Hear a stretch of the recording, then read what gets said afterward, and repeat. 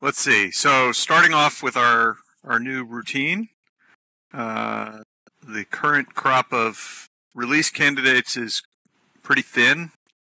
There's the name update viewer, which ended up with a weird name because it combined two things. One is an updater fix that we think fixes problems that occur if the updater gets downloaded and then somehow gets deleted before you actually get around to executing the installer.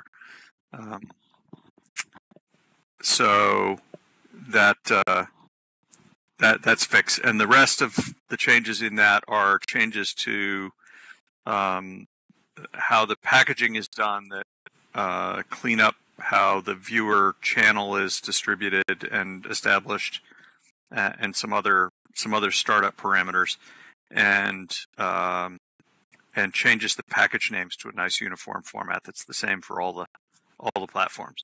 So getting into why we need to do that is more than I want to get into right now, but it is cleaner, simpler code now that it's done. So I'm gradually reducing the number of places you have to change things in order to change the channel name. So that's all in there. That is doing very well, and will probably go to the default release early next week. The other one that's out there now, we've got the interest list viewer, and I believe there's another iteration of Google BreakPad viewer, either out or in the pipe to go out very quickly.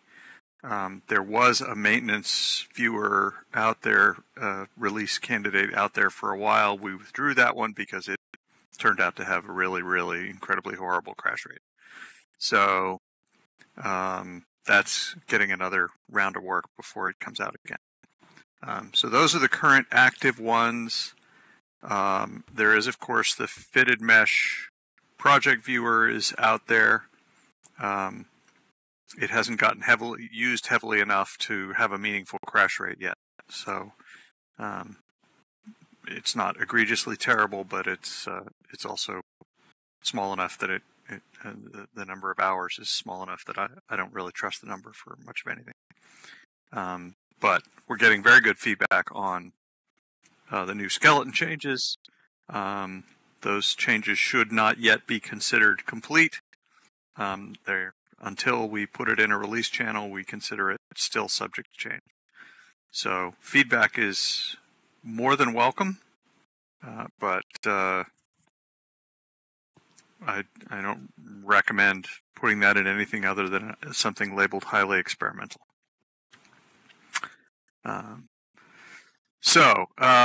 Let's see. A couple other quick requests here. Vivox made some changes. There are apparently some obsolete interfaces for presence data that were at one time accompanied the Vivox data. They haven't been used in a long time, and they were cluttering up some and reducing performance on some databases that were getting used for other purposes. So we have experimentally turned off those APIs and deleted data out of those tables on Aditi, and expect to do so on Agni as well.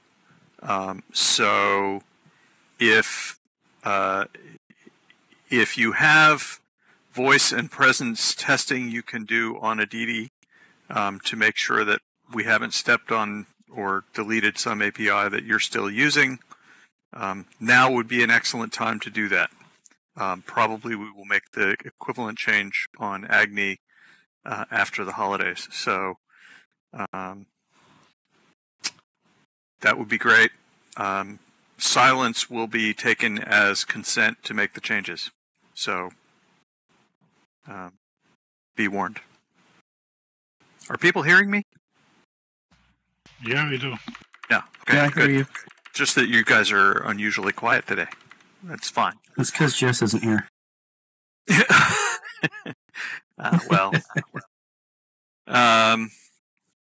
Let's see. So then, AIS version 3. We have Brooke and I believe Don, yes, here. So Don, why don't you jump in and tell people what you'd like tested and where? Don, I saw your voice disappear. Just wanted to let you know you're up. Oh, awesome. All right, so we were, this is talking about the inventory API version 3 that we have been working on for the past few weeks at least here. We're currently at the point where load testing on our side is complete. What we're looking for is kind of a final sanity check, final pass from actual users' content and actual user interactions with the new API. So this would be like a pylon that would be great to have on a DD. Just stressing, there's a specific set of inventory operations that we will provide a list with that will target the new API. Of course, you'll have to be using a newer viewer with some of the newer code, merged in. And we'll do an A/B comparison of the old API v2 in one region. Everyone move over to the v3 region, perform the same similar operations, and see what differences are occurring. The most expected difference would be that a lot of the operations that would just fail in v2 without sending back any error codes would be noticed by the viewer in the v3 scenario and would hopefully retry, and more operations would run to completion as opposed to v2. So that's the long and short of it. Looking for setting up some time for a pylon at some point on a DD for inventory services version 3. So I guess the question that we have for you, thanks Don for providing that background, is when would be a good time for us to set that up? And, we can, where a variety of the third-party viewers that have already integrated this code. Yeah, December 24th. Have fun. No, so we want, obviously any third-party viewer that has already integrated the code that uses AIS v3 to participate, so we can get some real-life examples of the different viewers. Great. So, Don, what is sort of a reasonable load for us to put on a region? I'm trying to think back to when we did the pylon for baking appearances. That was a good level. I think we had, I'm not sure if Nick's or somebody else is here, it was around 40 to 60, okay, 40-ish. Yeah, that sounds about right. So let's say 40 to 50 or so people. That seems like the roughly a good number to load it down.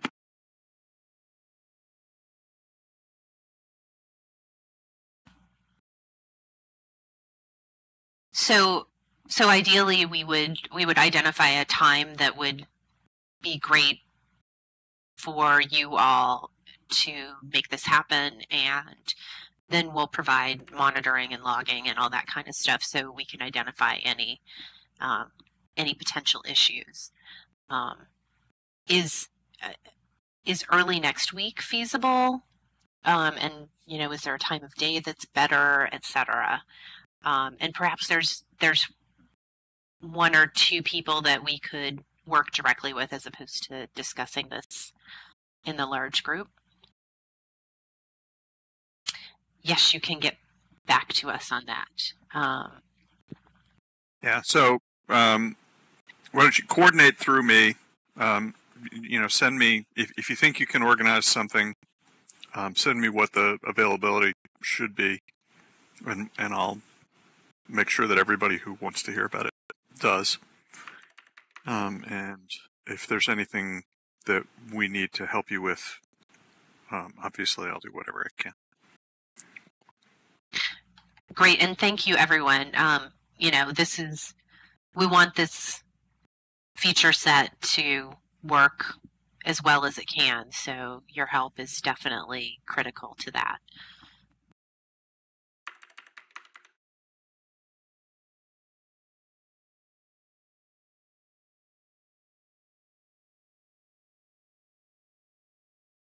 Okay. So yeah, so figuring out how much of a lead time we need to provide would also be helpful. So, you know, there's a slight possibility we could get this deployed before Christmas, but if we can't get all the testing done, we would wait until the new year.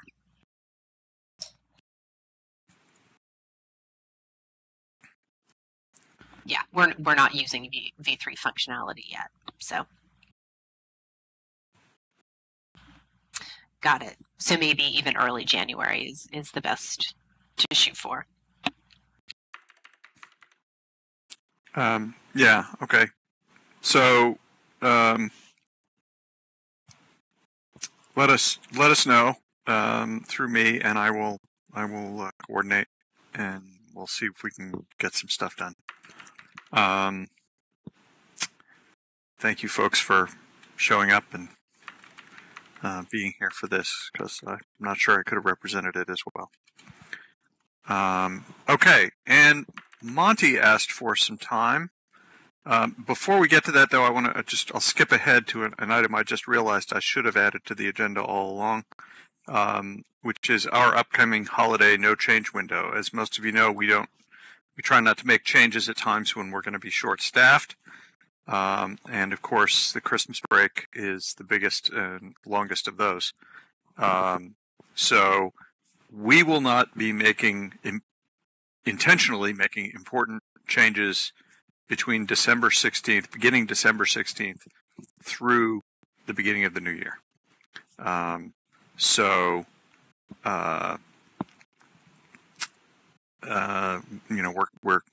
We've got a little bit more time to be doing things, so hopefully, for example, we can get at least one more viewer release done. But releasing general new viewers, releasing new simulators, changing out important back-end systems, none of that is going to happen during that no change window, unless there's some really deadly emergency. And this is routine. This is what we normally do around holidays, and especially long ones, and especially ones where people are liable to be spending time in Second Life.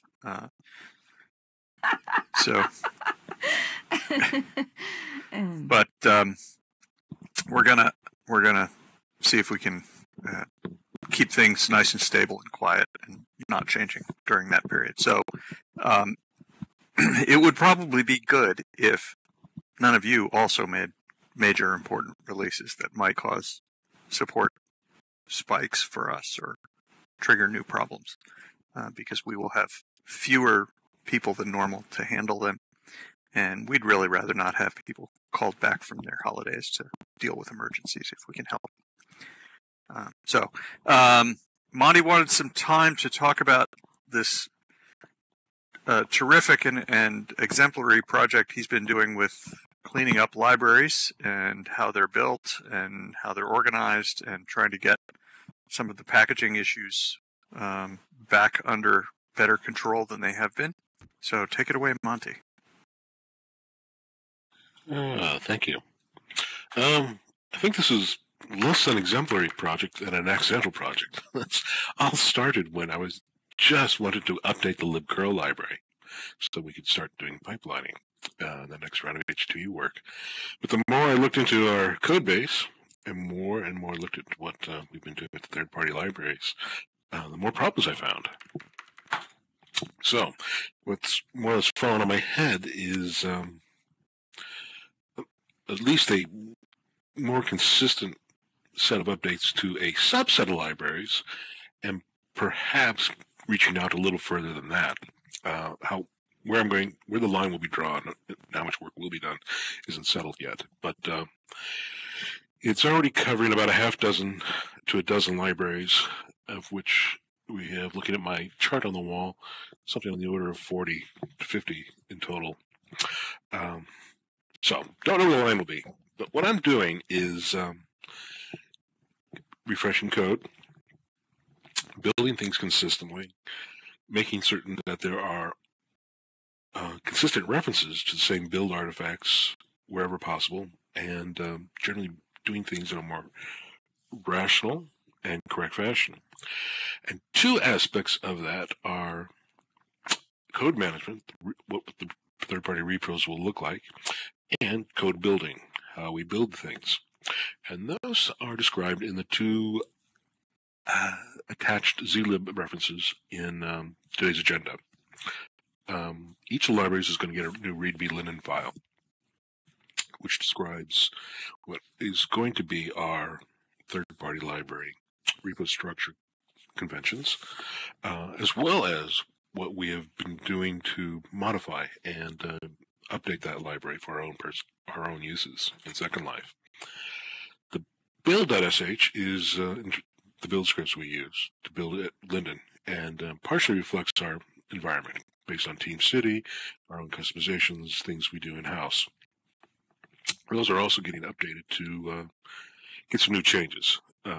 More control available outside of the build script, so you can carefully target what a build is going to look like. Consistent builds across the 3 platforms. Introduction of unit tests, which have already discovered problems in our packaging.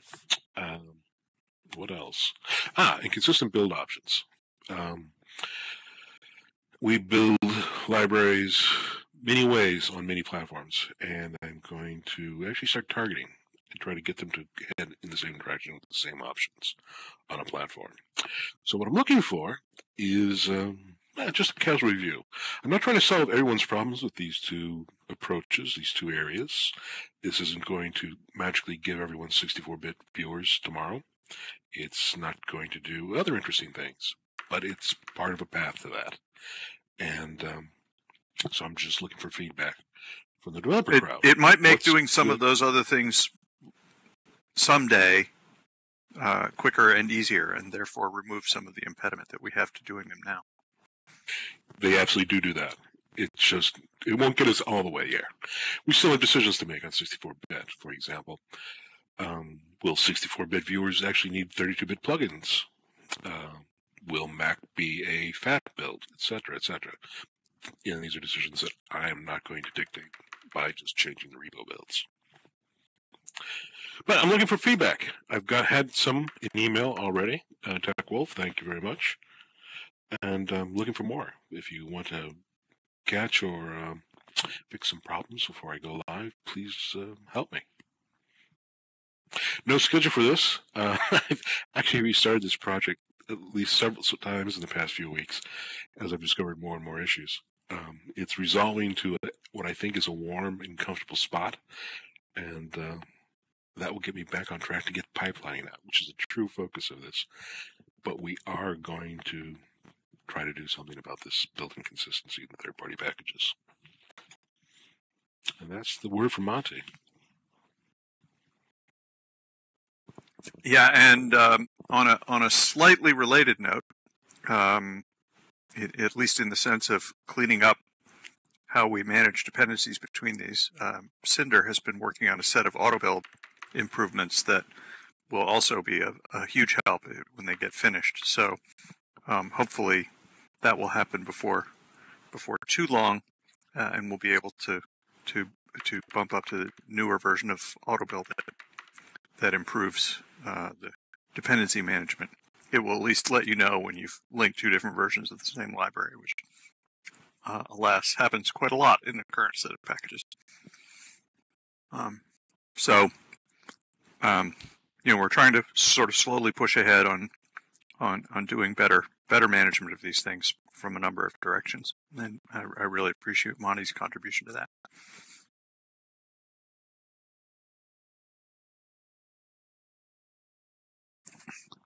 Okay, which I think finishes our actual agenda items, so the floor is open.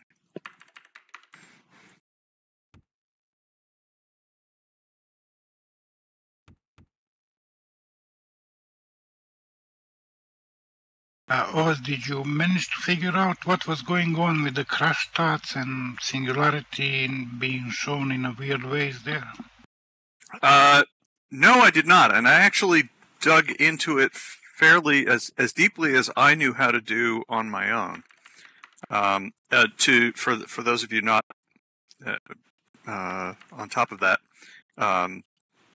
Singularity recently changed their channel name from Singularity to Singularity Release at my request. It helps me do filtering, and despite that, the same version number showed up both as Singularity Release and as Singularity, but with different counts on it, and pretty substantial number of both.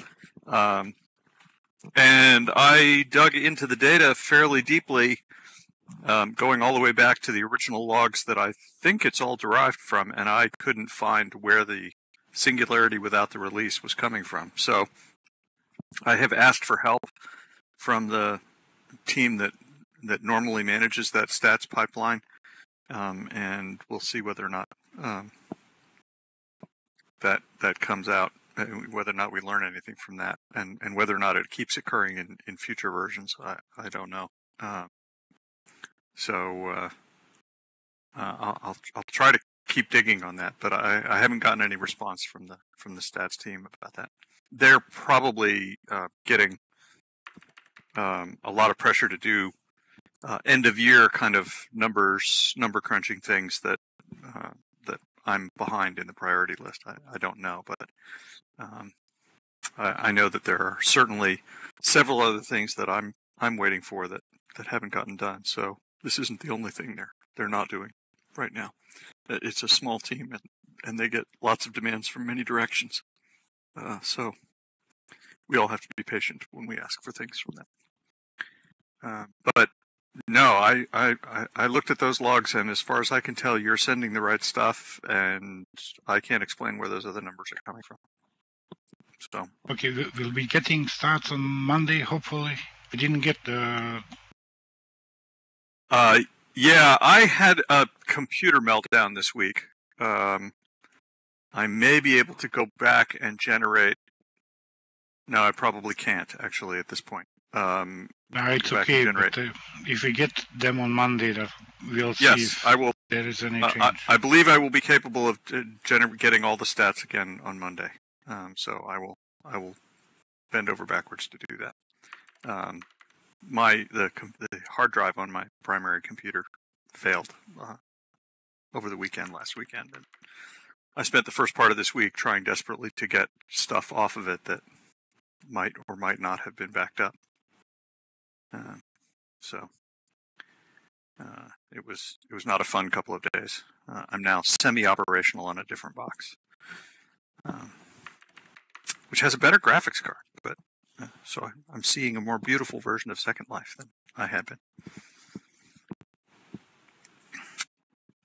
Yeah, well, hard drives are where you put your data until it goes away.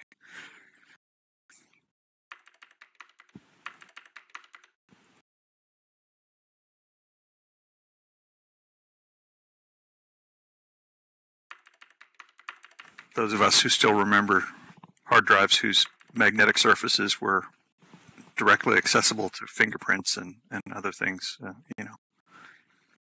have less faith in them than more recent things.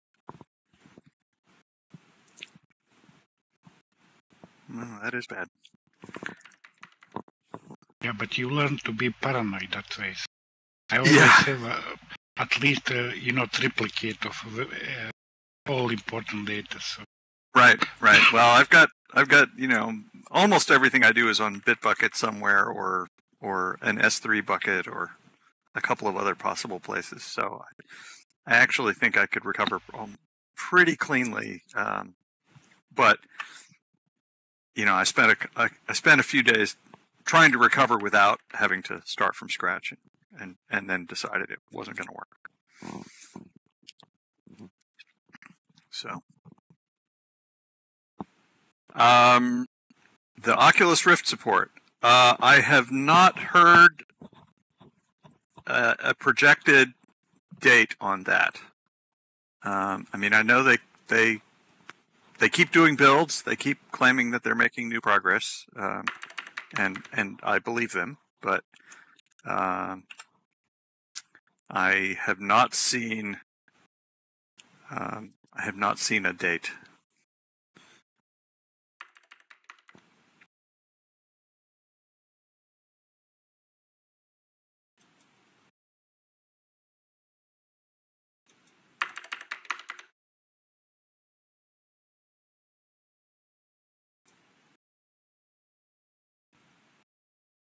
Yeah. Well, we all know that I've got a significant list of projects that have been making claims of that sort for quite some time, and we all know how few of them you've actually seen. So,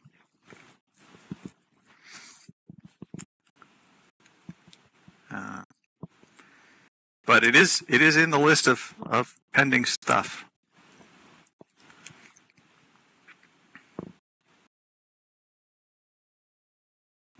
I'm hoping I'll get, the fitted mesh stuff wrapped up before there's lots of competition for release opportunities, but who knows?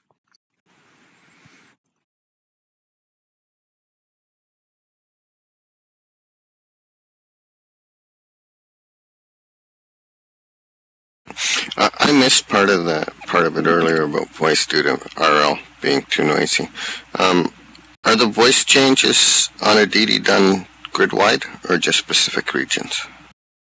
At this point, that's grid-wide. It's mostly actually old presence data that was apparently used by some. There was some specialized client for doing voice from outside Second Life with people in Second Life, and there was presence data to support that. It was an experimental thing that didn't last very long and wasn't used very much, but apparently in the process it cluttered up a bunch of database tables. And we just want to make sure that nobody started using its APIs or somehow leveraging that data. So we've done testing and not noticed any problems with our viewer, but of course that's only step one. Okay. I'll test our 442 and in our beta as well.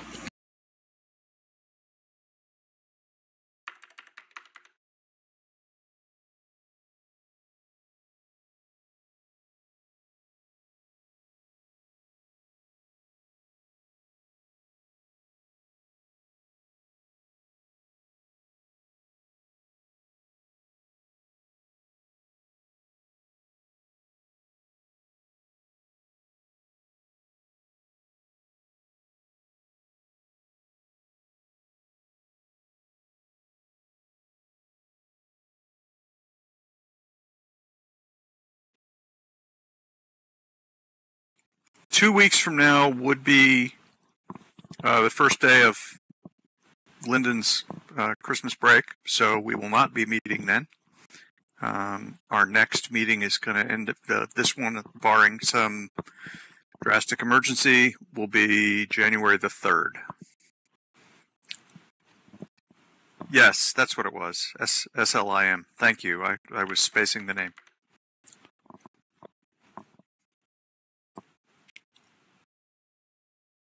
I don't think any of the viewers actually use any of those APIs. So. That would be good, since they're going away.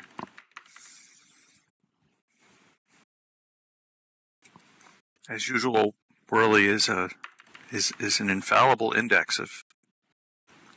I wish I had your memory, Whirly. You can't have Whirly either. Yeah, that's been made pretty clear, but, we'll see. We're willing to share her, but ownership... I don't think Alexa's going to give up anytime soon. No. All your Whirly R belong to me.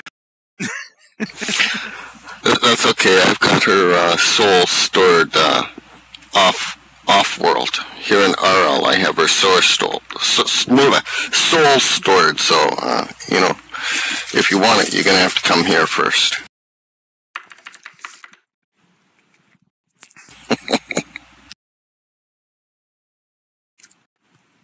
We'll duel, Ed.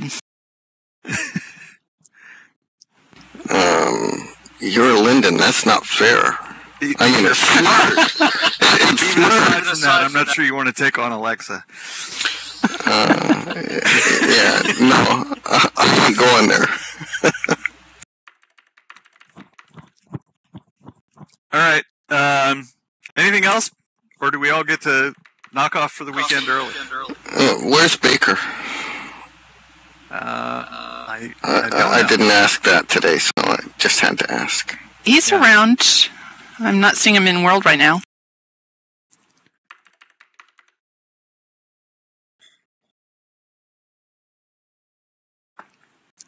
No, we haven't made any progress on the animation stuff lately. I don't think Trinity can hear you.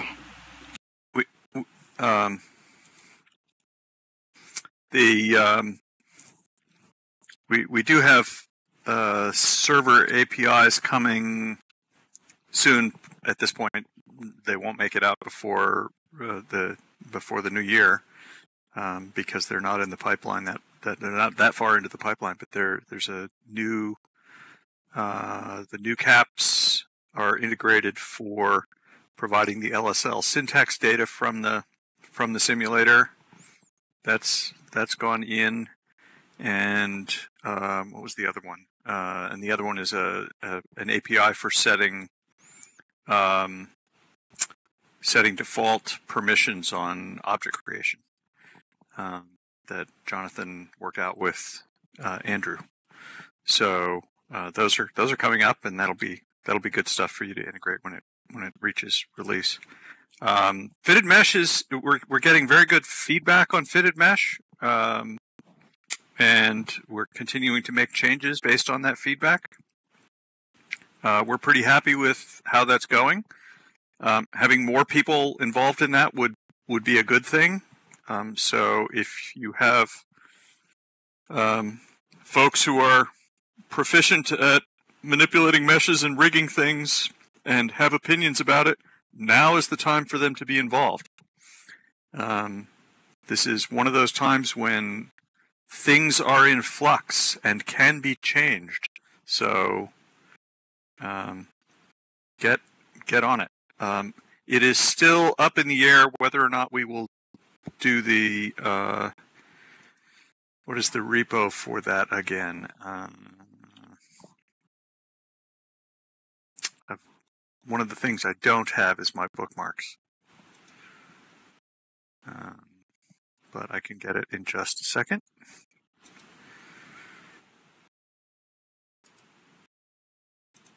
There it is.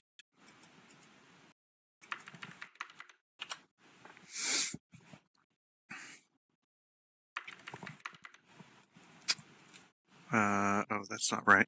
Yeah. There we go. The one Worley did was the better one. I copied the wrong one.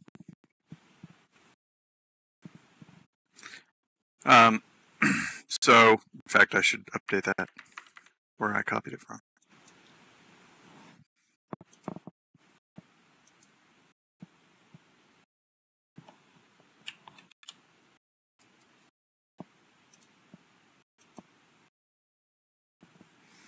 There we go.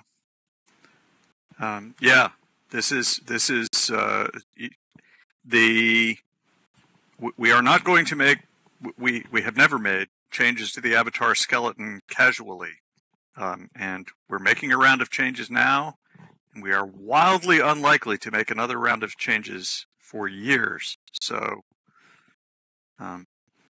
if there's feedback to be had, this is the time to have it.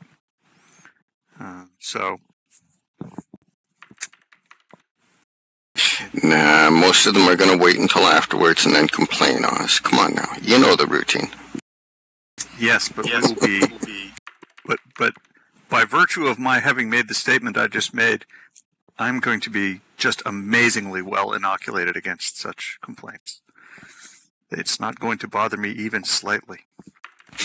What's the reasoning for the delay? What delay is that? Oh, you mean for how long it took us to make up our minds about how to deal with this problem?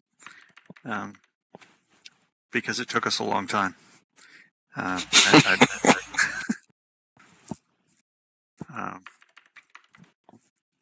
Mostly it took a long time. If you think carefully about it, lots of the people who were involved in who were expert on the things needed to be done for server-side baking were the same people we needed for thinking about this. And guess which one got priority? Not hard to guess, given what order they came out in. Once I got the people involved, actually the decision didn't take that long. But that's fundamentally that's what it's all about. But we've got a strategy. We're in the implementation phase. We're going to get this done. Well, if you've got somebody who can look at these things and provide feedback that our modeling folk will understand and appreciate the value of, which by the way doesn't include me. By all means, get them engaged. Since we're not going to be doing any releases of this in December, any real releases, there may be another project viewer update in December, but it certainly won't go to the release channel in December. There is still a little bit of time, but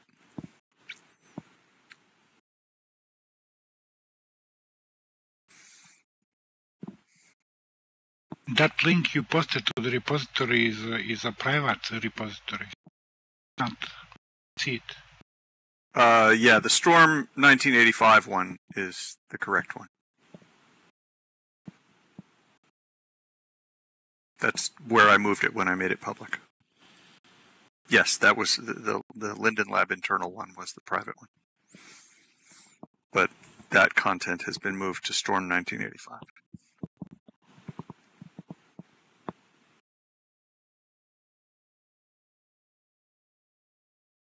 And that will certainly get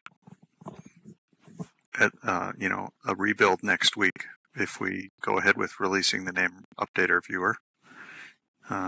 There may or may not be other changes at the same time. We just put out a bunch of changes, so we're going to probably let them get fiddled with for a while before we make any more.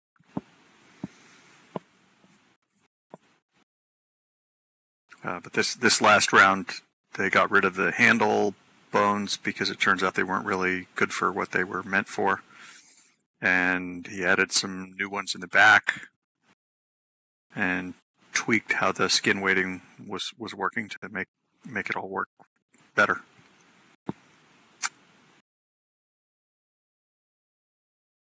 Yeah. So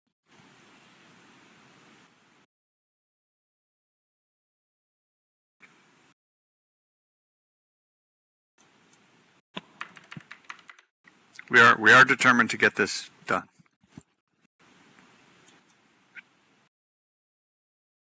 And that will probably be a significant bump to the viewer version number because it, as you know, it won't be 100% compatible. It should be, all old avatars should still work on it, but garments rigged for the new thing are going to look funny on viewers that don't have the new bones.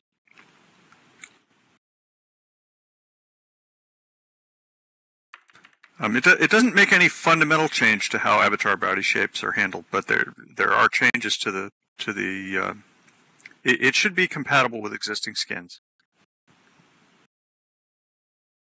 Viewer interesting has, as you know, spent a fair amount of time in the release channel. Its crash rate has not been good, and they're working on repair, trying to find what the new crashes are. This is one of those success cases actually that that's painful, but is actually a success, which is we put it out there. I mean, we tested it as well as we could possibly think of how to test it, and then when we put it out in the real world, we discovered that there were cases that our testing doesn't hit. Surprise, surprise. Second Life has a lot of variety and an obscene range of systems that it runs on and so forth. And so it had a pretty horrible crash rate. And yeah, it's getting better. But they're trying to put together an update, but there's still a couple of pretty serious ones that they haven't been able to hunt down yet. And the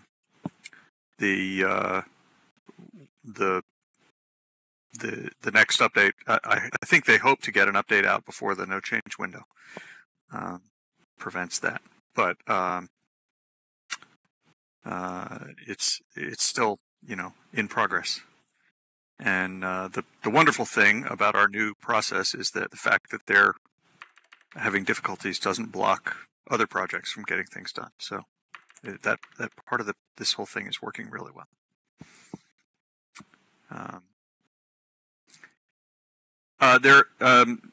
Who is handling skeletal system at the moment? There are a few people that are contributing to that.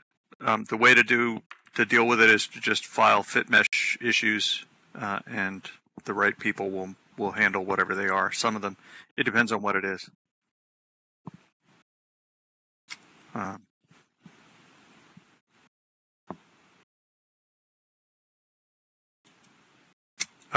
If you need contact, send me an email, oz@LindenLab, and I'll try to coordinate whatever needs to be. Whatever needs to be coordinated.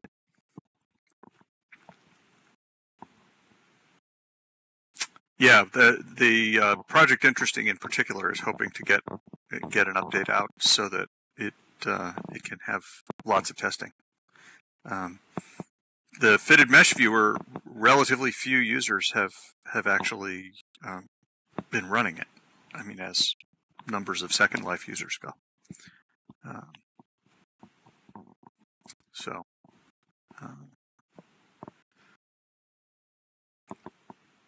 it probably won't get high volume testing until it becomes a release candidate. Purely opt-in, it's getting relatively few users. I don't even think it's gotten up to 2,000 unique users yet, which is a very small number.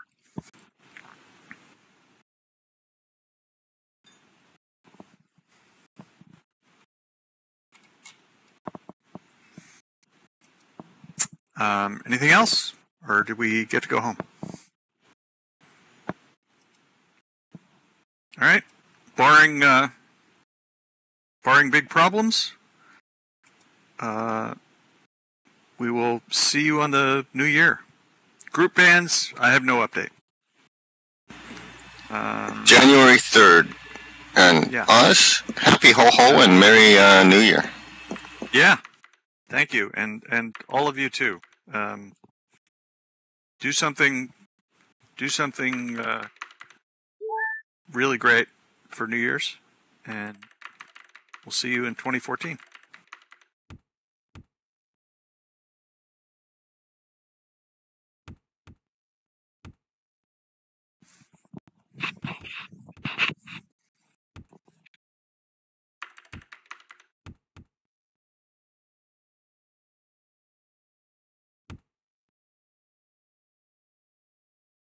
And poof. I guess we're done.